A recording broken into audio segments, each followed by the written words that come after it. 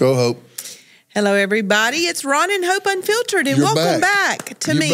To me, yes. Yep, I've done about 9 of them. You have not. Yep, without your presence with me. I had a few. Yes. And the views go down. No, they do not. They go down when you're not with me. But I'm glad to be back. But I'm back. Yes. What's in here?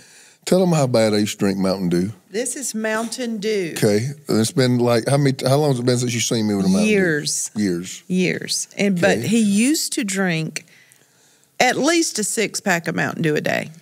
When we first got married, when I first met you even, when we were dating. And then when we got married. Please say it was a 6-pack of Mountain Dew, because I have people getting here and want to know what kind of 6-pack of beer I like. Yeah. We're talking about Mountain Dew. Yeah, okay. 6-pack of Mountain Dew. Okay. So he would drink those and then wonder why he stayed up all night. Yeah, I couldn't sleep. And then I went to the doctor. Well, I was about 30, 28, Look, you already shaking your leg. And you've been... he had one in a while. Here we go. 28, 30 years old, and doctor, he's a much older guy. He was about at retirement age then. He looked at me and said, "Son, you're high." Remember he said, "You're high." He said, "That's why you can't sleep." And I'm like, but I did. It wasn't that I guzzled Mountain Dew. It's that I had these big thermoses. You remember those giant thermoses I had? And I would just keep Mountain Dew in it from morning till I went to bed at night. And by the time you got through, ain't no telling how many of them I drank. And then we had our first child. And you think maybe some of that was in the blood? And because you always had a Mountain Dew in your hand, you know how kids will want to just like gravitate. They want to drink, especially whatever. Chase. So they want it.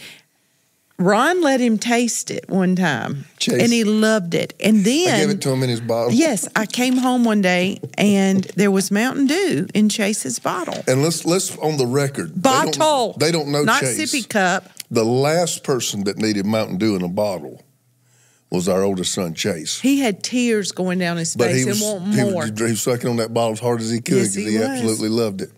But anyway, I trained them up in the way they should go. Yeah. Started them when they were young. I am glad to have you back. And I went out to a little vending machine and got me something to drink because you got me drinking greens. And it has left the worst taste in my mouth. I don't know what it is. And I had to get something. So Mountain Dew just seemed like to be the right thing today. Okay, well, I'm glad you did. What are we talking about today? Tell them because I've been going off on a tangent. So you've been trying to calm me down. And then you said, I'll tell you what, get it all out at the podcast. So tell them. No, I said, let's talk about the subject, the subject matter, kind of spinning off of what you've just started preaching about the worship series. Let's talk about weird church and how so many people don't want to be a part of a church that's weird. And how you may not get another word in, so get it all in there, because when I go off, I'm going to go off.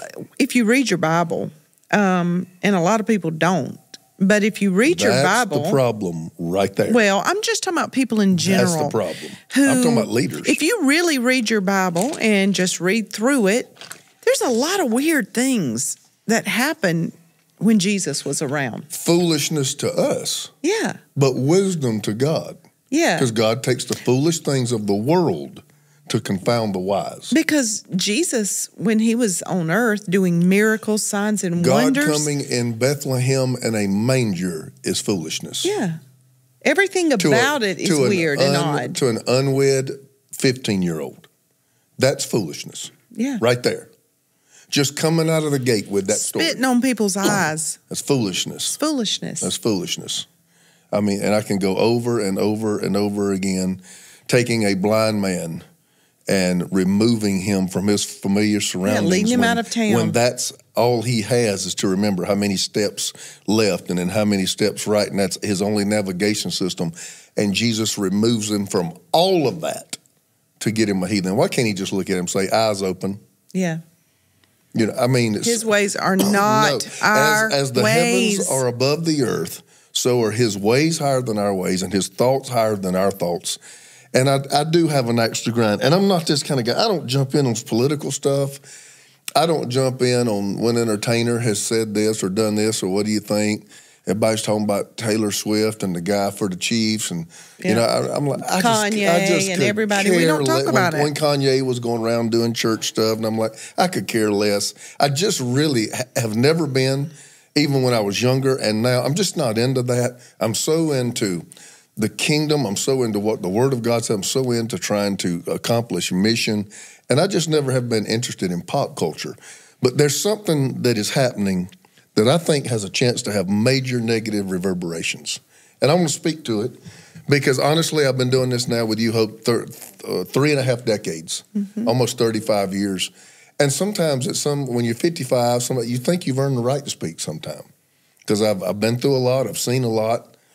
And I've lived a lot, and I've come through a lot. And so you get a perspective that a 28-year-old spouting everything off like he got the world by the tail, he just does not have. Right. Because he hasn't had a chance to live enough life. Yeah, you just haven't lived long enough. And, there's a lot of people that are leading churches now, and they still think all this is just fun. They haven't got out of the fun stage. You remember that stage? Yes. It's just all fun. They hadn't been sued. Right. They hadn't been investigated. They had people they invested in most kid problems or marital problems. They've never had a diagnosis. Yeah. They've never had insomnia. They've never fought panic attacks. They've never had deadlines. They've never felt debt. They just have not had all that. They've never had their wife walk in and say, "I don't want to be married to you in ministry." They've never had to take care of their parents. I mean, they just all these things that life teaches you, and quite honestly humbles you. Yeah. And there is this thing, I think, when you're coming up in something, you see what everybody's doing wrong, and you got all the answers. And then life has a chance to begin to kick you in the teeth a little while.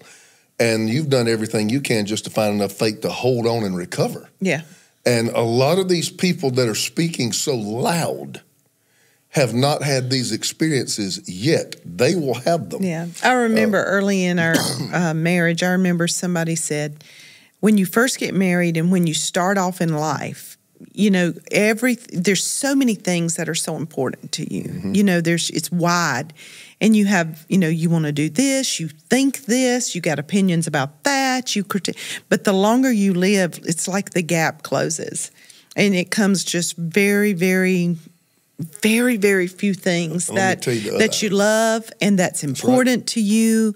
And the things that really matter, the older you get. Like I had a birthday party with my family. Well, my family wanted to know what I wanted to do for my birthday. And I said, I just want to be with y'all and the grandkids and have fun. I just want to go. It don't have to be a fancy restaurant. I just want to go somewhere where we can laugh and have fun and have a memory. Now, maybe 10 years ago, what I would have wanted would have been different. But the older you get, the more you learn and your priorities are different. When you're young, these many things are important to you, and you got all these things you want to do, but you got this many options. Yeah. When you get older, this many things are important to you, and you got a lot of this many options. Yeah. And so, it's just a different season of life. I want to speak from the season of life, and I don't want to speak just to be axe grinding. I want to speak out, and I want guys to send this to people and maybe even people who fit what I'm talking about.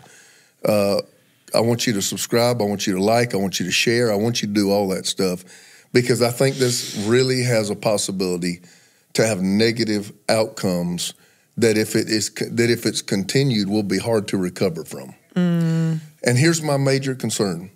My major concern is a whole generation never experiencing the power of the Holy Spirit. Yeah. When I say a whole generation, Hope, I'm talking about pretty much an entire generation, because if you held a gun to my head and the generation after us, if you told me to name you a half a dozen leaders in the Spirit-filled thought and in the Spirit-filled move, I could not name you 6 names. That we know. Not leaders in that. Now, they're leaders, but that's not what I'm saying. I didn't say who has the most followers. I didn't say have they built a savvy church. I'm not talking about that. But they are leading people in the Spirit-filled, Spirit-led life, where the fruit of the Spirit and the gifts of the Father, the Son, and the Spirit, because all 3 give gifts, are operational constantly and welcomed in their ministry and taught and discipled to their people. I could not name you 5 names. And whatever it looks like, whatever it sounds like, Holy Spirit, come have your way in our church and in our service. The only answer you have to the Holy Spirit is yes. Yes. Now, I want to say I'm going to tell you where this has really ticked me off. I have a network of pastors, 249 now. I thought it was 7. I've just had 2 more join, got 2 or 3 more in process. So 250-ish pastors in a network with varying levels of relationship to me. And I have somebody who oversees that, Pastors Dwayne and Tasha, who actually, I don't call them that, but they function biblically as a bishop. Yeah. They oversee this entire network for us. I am apostolic. I am a voice into it, but they really run it. And so I sent them to one of the foremost church planting networks in the earth, maybe the greatest one ever since the book of Acts. Really, really got their stuff together. They were not speaking. I want to make that clear because everybody knows who I'm talking about. Those gentlemen are my friends, and those gentlemen right now, if they needed anything, I would get on a plane and I would be there, okay? It is people who are speaking at the conference, at these extended conferences that are a little smaller on their behalf. So this was not the 2,500, 3,000 one. This was a 150, like a regional 200 one. I don't know if they call it that, but it was an extended one. And my guy, who is a millennial, Pastor Dwayne's a millennial, came back. Honestly, I asked him about it, and he's not one to criticize. You know Dwayne and Tasha, they're just not ones to criticize. But after I got with him, I pulled him a little aside. He said, I'm really troubled. And he said, why? He said, well, let me tell you some of the quotes that I wrote down. Number one, he said, this is a quote. He's teaching all these prospective church planters. And the guy representing the organization who was training the pastors said this, quote number 1, if you are animated as a preacher or delivery in your ministry, your church will not grow. That is a quote. Okay. Well, that's just not true. That was it. In other words, talk. You know, have props, talk, be topical, tell stories. If you're a preacher, it will not grow. Yeah. Okay. And I can't even tell you how many scriptures the Bible talks about, and how will they know if there is no preacher? Right. I mean, this is so much. Second thing that bothered me bad was someone was asking them, what about if you are in the spirit-filled persuasion and, you know, you want to minister in the gifts, you want to lay on of hands, you want to anoint with oil, you want to see God move? And they said, nope. They said, those are the crazies. Wow. We let them come on Wednesday night and we don't promote it. Wow. That is a quote, if I heard it correctly. Yeah. So those are the 2 quotes out of everything I heard that I'm going to be honest with you. Have you ever seen me pick a fight? You've seen me fight, but I don't think you've ever seen me pick Maybe one. once in a denomination. In the denomination, I'll own that. Yeah. The denomination that I was born in and came out of, I had some times where I had to defend myself and I had to fight pretty good. But I don't go around just calling folk out and all that. That's not the nature. It's not my nature. Pretty easy going. I would have had a very difficult time to sit in that room. Right. Especially in a smaller setting like that. If it had been 2,500, I wouldn't have done a thing. Yeah. But if there's 100 pastors in there, I would have had a difficult time. You'd have raised your hand. Yeah, I would have had a tough time just doing nothing. I don't know what I would have done, but I know too much. I've experienced too much. Right. And whenever somebody has experienced something, your argument, doctrine, theology can never outweigh it. Your experience never bows a knee to another person's teaching. No. Ever. It's like if somebody's standing up saying healing's not for today, but you know you just got healed. But I know I went and the tumor's gone. Yeah. You know, I don't care what doctrine, I don't care what book you write. I have experienced healing. Right. And the man who built his house upon the sand, you know, heard the word and didn't do it. The man who built his house upon the rock, he heard the word and he did it. What's the difference? When you execute word, you've experienced it. Mm-hmm. When you've experienced something, you can't be moved. Right. And so I wanted to respond to those 2 things, and I want to respond, this is what's used over and over. Now, this happened to some of the guys in my network who were younger and would ask me to come preach. And I told you it started bothering me because they would pick me up preaching. They know what I am because I mentored a lot of them. Mm-hmm. But they, in their church, were saying, now, Pastor, if you would, don't blah, blah, blah, blah. Don't speak in tongues. And if you would tonight, don't prophesy tonight. Mm-hmm. And if you would tonight, and I would keep my mouth shut to be respectful for what they had built, but it started becoming a more common occurrence with my younger guys who was coming up. And here's the word I heard over and over, weird. We don't want our church to be weird. We don't want our church to be, it's almost like somebody somewhere said it and everybody heard it because they all used the same thing. And I've heard other people in clips and stuff, don't weird people out in your church. Don't make church weird. Well, the reason, and do you agree with me that kind of started maybe 15 years ago was a response to us. Well, I think that too, but I think it's because the church planting movement, the church planting schools really said our mission now is to be a church planting facility to help people plant churches, and your goal should be only to get people saved. That's a whole nother podcast. But that was the goal, was to get people saved. So why do all this other stuff when we just should be getting people saved? The goal of Jesus and the original intent of God was not to get people saved. If that's the case, just have church on Easter and shut the rest of it down. He said, make disciples. That's right. Go into all nations and make disciples. Disciples and getting saved are a Grand Canyon apart. And you are right. Churches have stopped being discipling centers. Yeah. And now they're soul winning centers.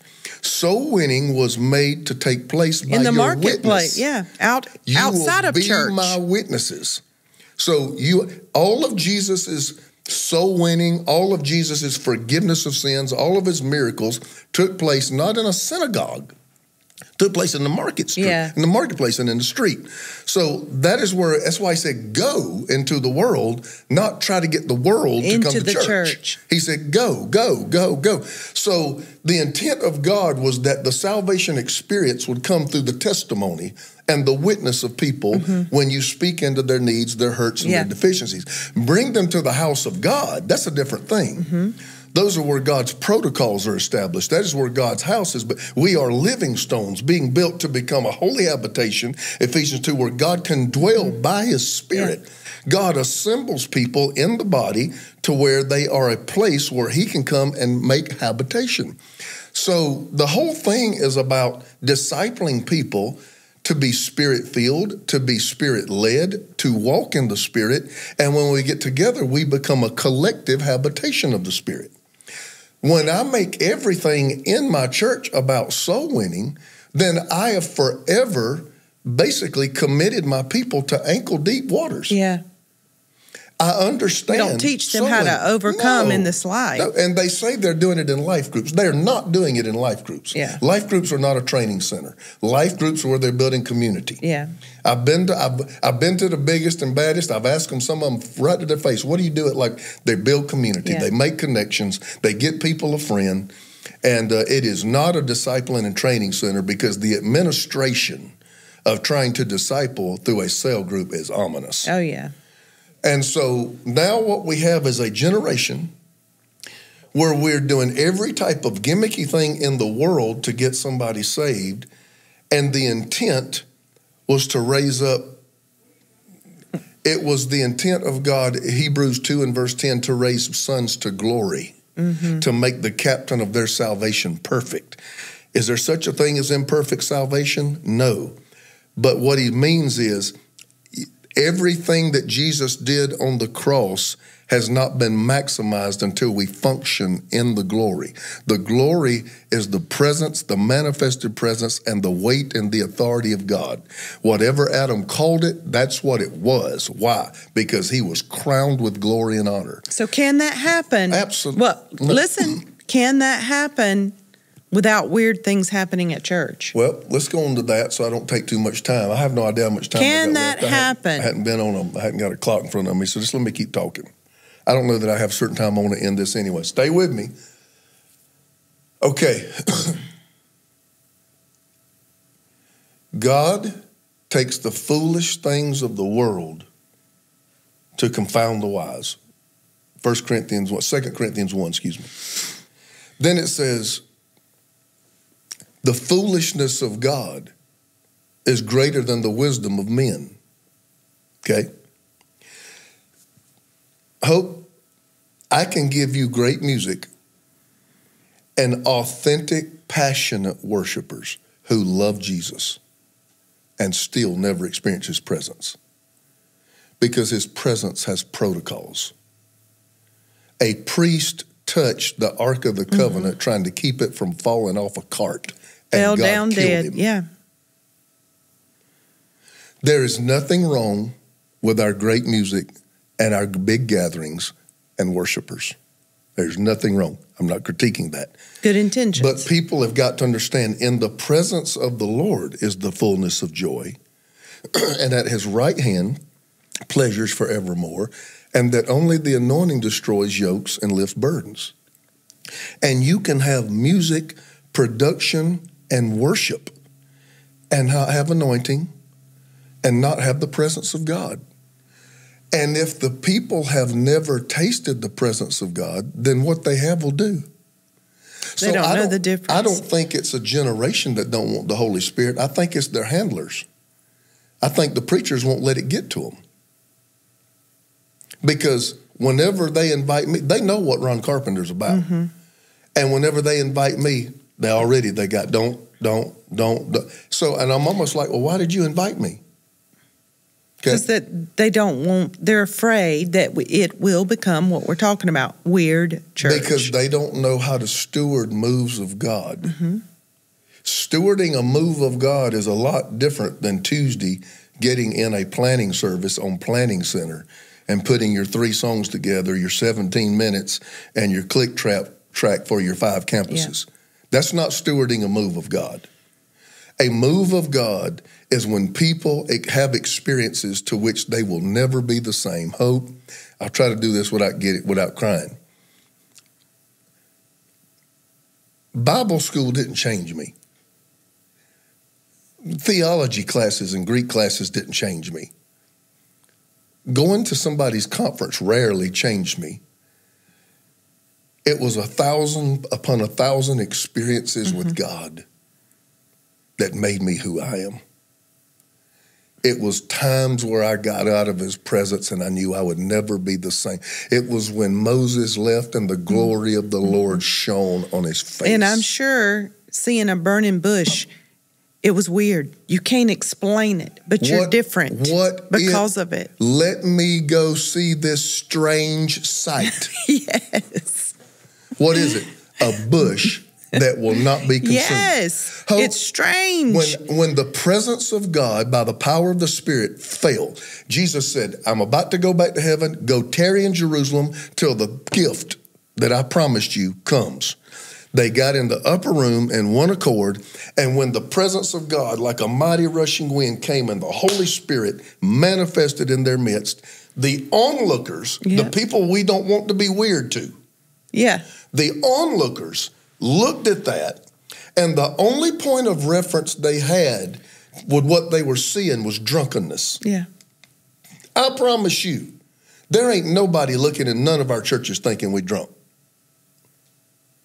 There's not anybody looking at any of our conferences. We have the prettiest, most polished, put together production, presentation, conferences, and gatherings I have ever seen in my life. My generation would pack out buildings and pack out arenas and watch God rip the place apart. But I think both's important to God, because building the temple, he gave exact specifications, exact dimensions, exact ways you're supposed to lay the wood, what kind of wood, and then the glory would come. So I think he wants us to be excellent in everything we do, but be willing at the same hardiness to say, God, come breathe, come take over. God, come sweep in and just flood this place. So I believe there's both. I can't control that part. Yeah, right. And we're not supposed to. I can't control that, but that's the whole premise that I'm getting at.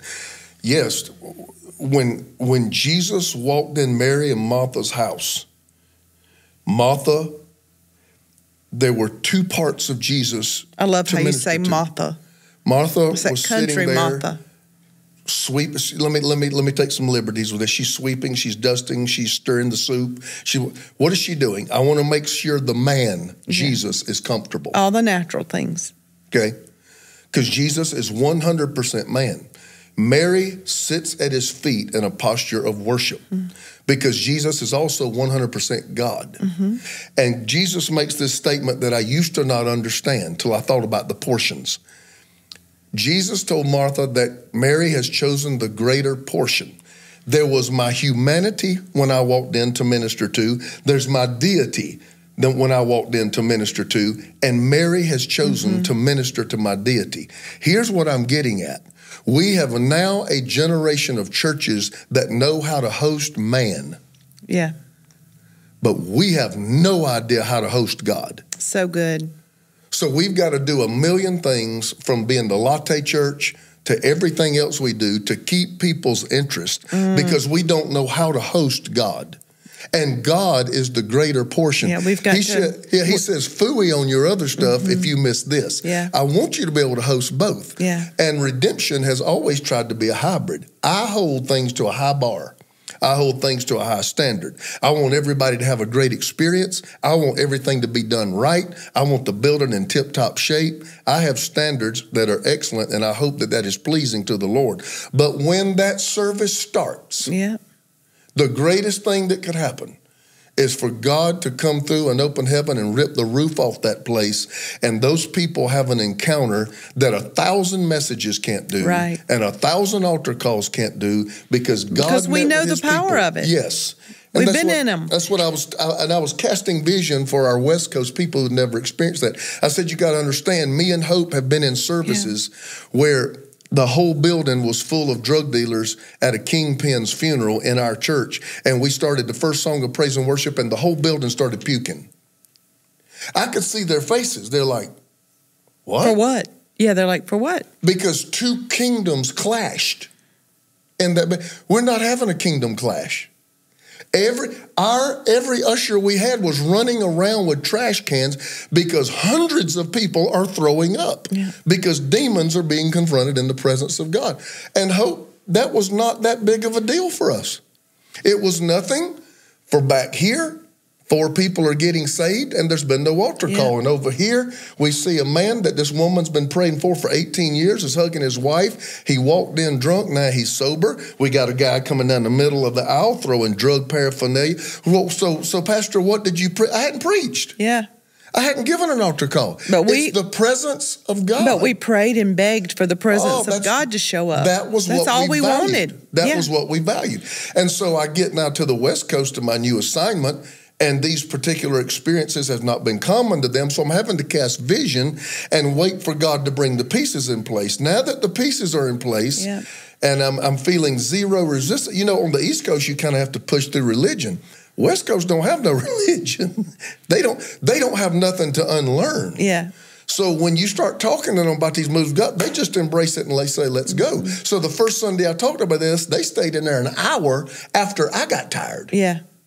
And kept chasing God. And now miracles and signs and wonders are breaking out, and the church is multiplying on an unprecedented level. And they say, if you're animated, your church won't grow. It's crazy. I'm in the Bay Area of California, where everybody has given up on.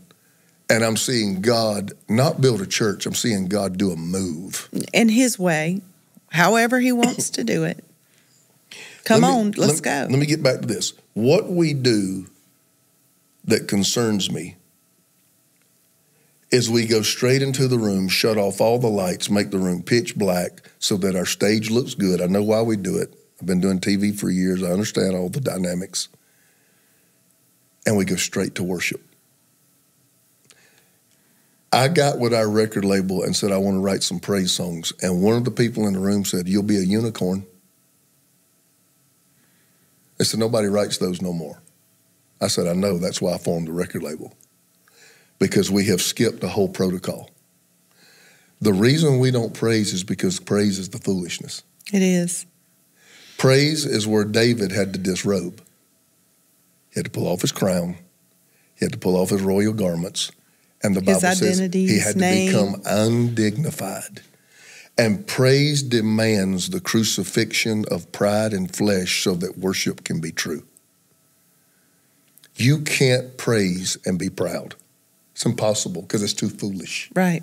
Screaming, clapping, jumping, running, spinning, the loud cymbals, the stringed instruments, the shouting unto God with the voice of triumph. I mean, clapping your hands like cherry That's animated. Yeah, that's what that, you know. So what do? That is where things can kind of get off the rails. So let's remove it. That's where the crazies come. Yeah, that's where the crazies come.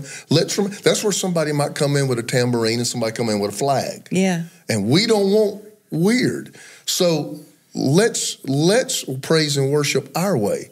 So we are like Uzzah, who got killed. If we were not in the dispensation of grace, we'd have dead bodies everywhere on Sunday morning. Goodness gracious. Because we all trying to touch a cart and we hadn't gone through the protocol. Jesus. You can't carry that cart unless it was holding the pole overlaid in gold, through the overlaid ringlets. Right way. It had to be on the shoulders of the priest, and the priest had to have blood on their nose, on their ear, on their fingers, and on their toes. My Lord. And if you touch it any other way, you die. You do not worship your way and get God's presence. No. You can worship.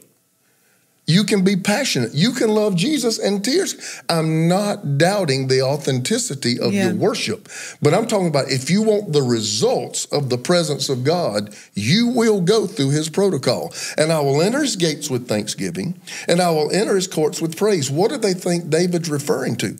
And what was David always caught up about these courts? Better is one day in your courts than 1,000 elsewhere. If I took you to Buckingham Palace, Hope, if you Googled it, you could go to Buckingham Palace, the kings, the royal family, and never see the queen. Right. Because it is separated by courts. Because the courts is the king's atmosphere and it's the environment he controls. So they will train you in the etiquette, and the courts are progressive and advanced. So you are trained how to get from one court to the next court by obeying the etiquette. Ooh-wee. My God. Once you've advanced through the courts, you get to be in the presence of the king. And when you get in the presence of the king, make your prayers, enter the throne room of God boldly, and make your prayers and petitions be made known to God. You can ask whatever you will. You have favor once you get in there. If you've gone through the etiquette and valued the king's way, then you get the king's hand. So good. And we just shattered 1,000,000 protocols and ignored them because we don't want to be weird. Well, so if I'm not weird, I'm like everybody else. I hope I can't affect it if I am it. It's just another social club. I can't change you if I'm just like you. Right. So what is my concert different and Beyonce's concert different? Good music, people worshiping. Right. Production, dark room, lit stage. If God's not there, better is, David said, I can see 1,000 doctors, but if I can get in your presence one time, I can go to 1,000 therapists, but if I can get in your presence one time.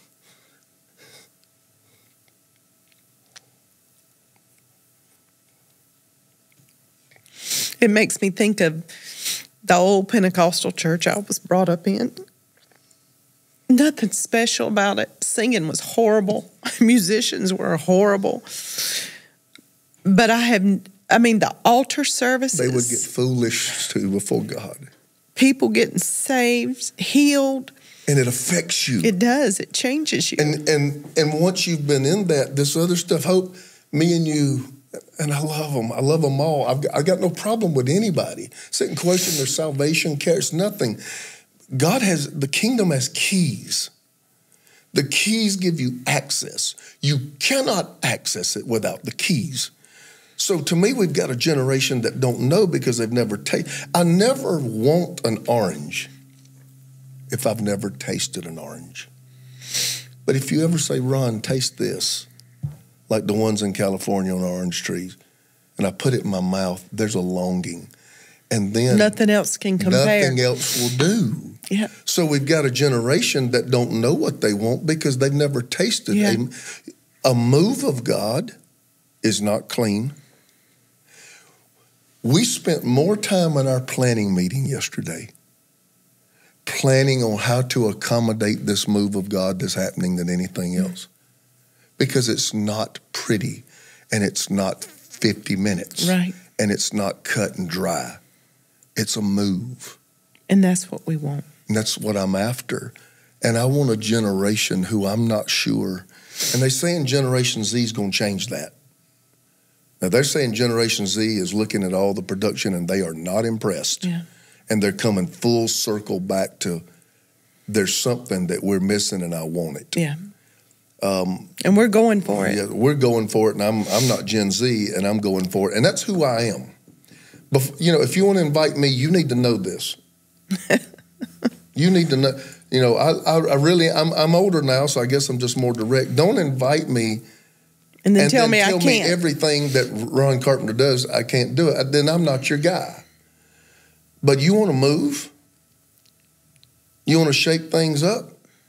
You want to light a fire? I'm your guy. If you just want it pretty and polished, I'm probably not him. I'm probably not him. You want to put him on a 20-minute timer? I'm probably not him. And so that bothered me, that's what those pastors hope. They're sitting there saying, tell me how to plant a church. Yeah. And that's what they were told. God's house. Tell me how to start God's house. I wasn't there. I don't know the names of the people, but when Pastor Dwayne, came back and told me, I was like, oh man. Because students become like their teachers. Yeah. And God help us. Well, redemption's going for it. In the generation we live in, have we ever needed a move of God? Yeah. And see, that's another podcast. We're building churches bigger and better than we ever have. But the culture of our nation is deteriorating at a faster rate than ever, which tells me we are it. We're not different from it because we can't change it. Yeah. Not affected it at all. In fact, I heard the leader of one of these church planting movements in 2019, right before COVID, got up and said, all right, guys, I got to talk to you. We're getting way too secular. And I was like, thank you, Jesus. Thank you, Jesus. Because you can't serve God and mammon. And if I get you saved, but you don't have to change anything, what are you getting saved from? Yeah. So this is who we are. This is what we're about. And I enjoy it. I feel better now. I feel like I got to vent. So come on to Redemption. Come to Weird Church. We want to be weird as it gets if that's what the Holy Spirit wants. If it takes my foolishness for God to descend upon a place and inhabit the praise of his people, here again it says God inhabits praise. If you cut the praise totally out. And praise isn't pretty. Praise is not pretty, isn't it? I love how you did the hitch thing. Just stay right here. Yeah. And I've been telling our people I want them to start in the front and start in the aisles. Don't stand behind your chair and be pretty. Yeah. Now, if that's, I've gone too far, the money's too good and the building's too full. Okay. Then you have to get up every day and look at yourself and say, have I led these people where God wanted me to lead them? And you will give an account for that. And sometimes you need to understand, and this will make half the guys turn it off right here, sometimes the depth of the experience does weed out some of the crowd. The broader the experience, when Jesus, wasn't asking anything from anybody, he filled up the hillsides. Yeah. But then he spun on them one day and said, unless you eat my flesh and drink my blood. And he said, hey, from that day forward, they followed him not. There is a place where you got to do what I preached a while back called the second yes. Yeah. The first yes is when you say yes to everything he wants to give you, salvation. The second yes is when you give him everything he wants. This has been great. This has been great. Make me stop. I did. Shut me down. Shut you down.